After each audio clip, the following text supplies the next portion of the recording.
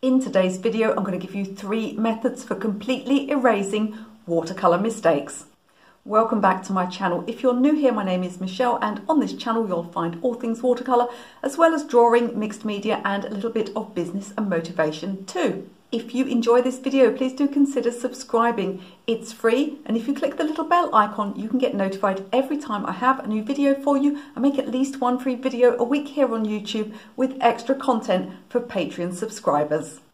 Now, some of the methods I'm going to show you today are suitable for when you need to leave white paper. Some of them are suitable for when you need to overpaint, and one of them is suitable for both. But before we get started on that, I just want to go through a few things that are going to make it easier for you to avoid and to remove mistakes. The first thing to note is that you should be doing any of these methods on bone dry paper. It's not like spilling red wine on your sofa or spilling, something down your jeans. You don't have to get to it straight away. In fact, there's a huge advantage to be gained from leaving mistakes alone. Now, to be clear, if you have just made a mistake and you see it happen, you can blot. In other words, get some paper towel and blot firmly once, lift straight off and then leave it alone. Let it dry. When paper is wet, it's very fragile. If you start scrubbing at your paper when your mistake is still wet, all you're going to be doing is pushing that mistake further into the paper. Some other things that can make a difference are paper quality. Now, I'm not one of these tutors that says, you must have Arches watercolour paper, you must do everything on 100% cotton,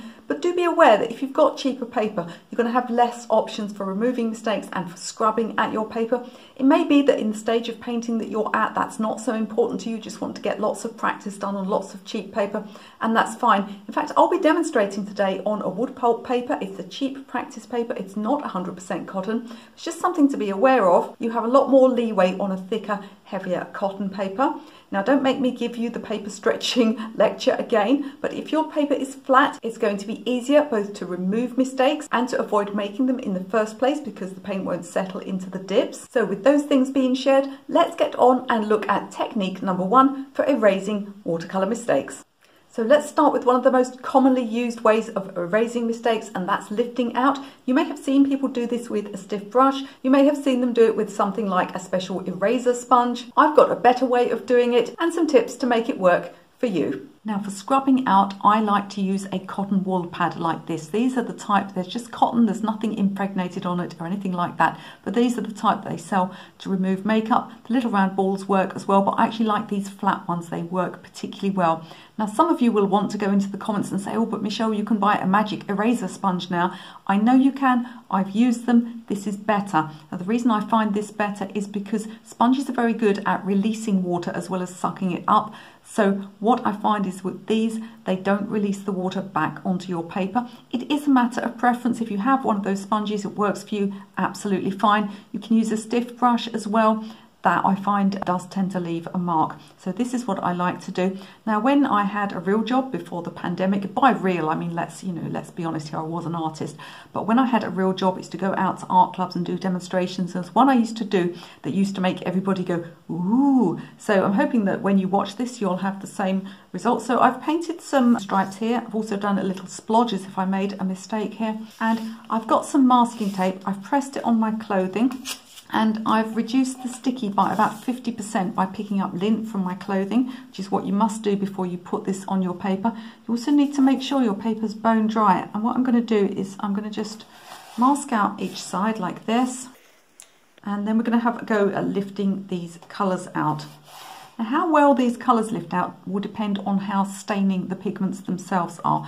Now, this won't always lift everything out. It's very good for little splodges on white backgrounds, which I'll show you in a moment. It's also good for areas that you're going to overpaint later. But if you get a little bit of residue of colour left, do keep watching the video because my next 2 methods will show you how to remove that completely. I'm going to get this cotton pad now. I'm going to put some water on it, but very, very little. I'm going to squeeze it out as hard as I can. Now, if you have any mobility problems, such as arthritis, and you cannot physically squeeze very hard with your hands, place it between some paper towel and put it on the floor and put your heel on it. That'll get it. And what we're going to do now is I'm just going to scrub at this, but I'm not going to go sideways because that would push it under the tape. So I'm just going to go backwards and forwards. Now as you start to scrub, you're actually lifting up. So what you need to do then is to turn it over and find another place that's clean. I am on incredibly cheap paper here, so what's going to happen on this cheap paper is going to start to bead up. Now whatever paper you're using, if you get to the point where the paper starts to bead up, then you have to stop, unfortunately, and move on to a different method. And the closer your paper is to 100% cotton, the more effective you're going to find this result. As I said, you need to keep moving your cotton pad round so that you're working just on clean paper. My paper is starting to bead up here, particularly on this one here, which is the Payne's Grey, which is a staining colour. So let's have a look and peel the tape off slowly. And you can see it's done quite a good job of removing probably about 95% of that paint. Let's have a look at this little splodge over here. Now, another good use for the tape is if you're trying to erase a mistake and you've got other things very near it. So let's imagine, I'm just going to grab my pen here. Let's imagine that you had other things near here, you know, the other areas of paint, maybe petals or something like this, and you want to rub this mistake out, but you mustn't smudge these other areas. You know, if you've got paint here and you've got paint here, you mustn't touch these areas at all. And this is where your masking tape comes in handy, because what you're going to do is literally just mask out and protect those painted areas so that you can remove this mistake. So again, let's get a clean piece of cotton pad, a little bit of water, squeeze it out, and now I'm going to erase the mistake, but again, I'm not going to push it underneath the masking tape. Now, depending on the type of paper you're using and the colours you've used, pretty much 100% removal here. So let's lift this up. Now, if this was a white background, that would be good enough for it not to show at all. The one down the middle here, we do have some paint residue, which is to be expected because I've got so many different colours here, but it certainly would be pale enough to overpaint. And in the next two methods, I'm going to show you how to remove residue as well. At this point in the video, if you're enjoying this tutorial, can I ask you please to give me a little like, a little thumbs up? It really helps my channel to grow. If you can like, share, subscribe, or leave me a comment, the YouTube algorithm will push this video out to more people. I'll gain more subscribers. I'm trying to get to 100,000, and I'm super grateful to all of you who watch me on YouTube.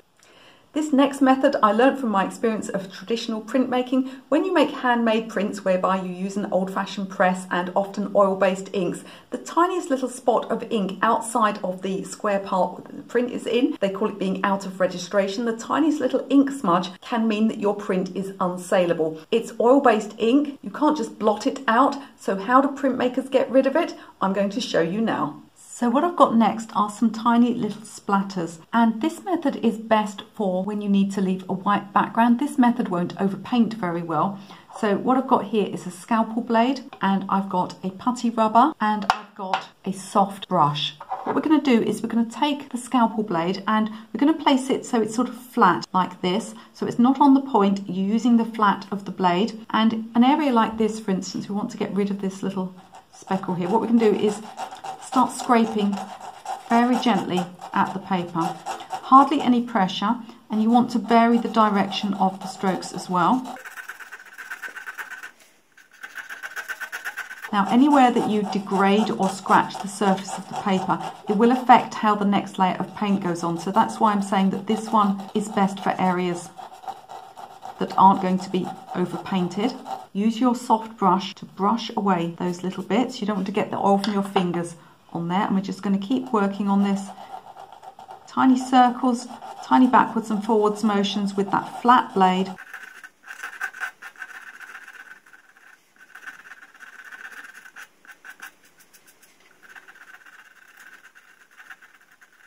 Now at this stage the marker is removed, but it's going to show the paper's going to look like it's been, you know, fluffed up. So what we do now is we burnish the surface of the paper, and we're going to use an eraser like this. I'm going to use just little sort of pressing and twisting motions, which work better actually than rubbing backwards and forwards.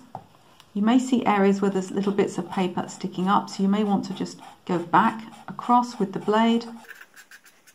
and just repeating this process until you can barely see that the paper has ever been touched. Have you ever wished there was some kind of typewriter correction fluid for your watercolours? Because if you overpaint with gouache, it tends to lift. If you overpaint with acrylic, it's not a good surface for putting watercolour on top. I've got something better for you. Now we're going to be using Daniel Smith watercolour ground. Let me show you the best way of applying it and how to overpaint. So just to make you aware, for this section of the video, I actually filmed it on a separate day because when I reviewed the footage, there was a problem with the video quality, so I've had to refilm. I'm only mentioning that because you may see some red marks on my hands.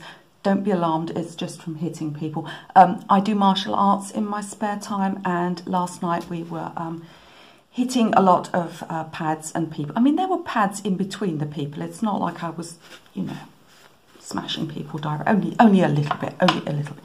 This is why I don't worry about the trolls in the comments. I've literally had my ribs broken, and that's what I do for fun.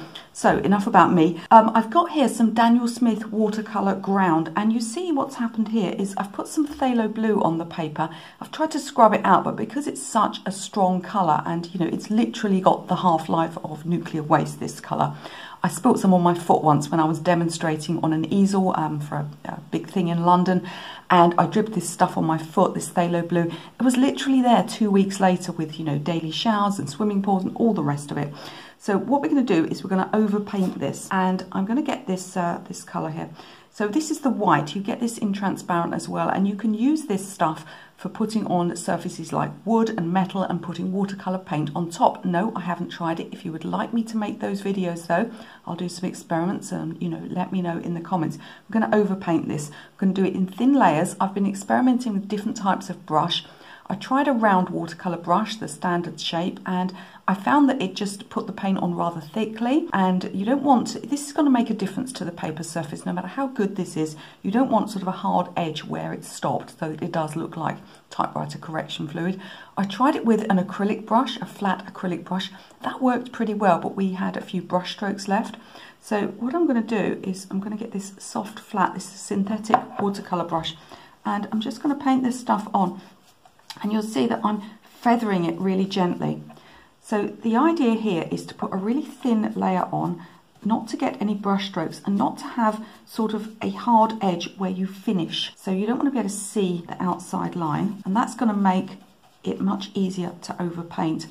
So I'm probably going to put 2 coats on this. So I'll put 1 coat on like this, just feathering, trying to make sure it's very, very light, no brush strokes showing. I'll put this first coat on. I'm going to put a second coat on once this is dried. I won't film that bit because it's really dull, and then we'll come back and we'll put some paint on top and see what result we get. So this has had 2 more coats now. To be fair, I can still slightly see the blue underneath, but you have to get to the point where you think to yourself that it's okay to overpaint, because if you put too much of the watercolour ground on, it's going to show a lot. So I'm going to put some colour on top now just so that we can see how it's looking. So let's put some bright colours on and do some wet into wet. So I'm starting up here on the part that does not have the watercolour ground on, and then we'll bring it into the area where we have the ground on. Now very, very close up, I mean like a millimetre away, you can probably see a slight brush stroke here, but what you're not getting is a strange texture. You're not getting that hard edge where you've put a different paint medium on top. Let's go in with this phthalo blue. So I was happily at my Kung Fu class last night, and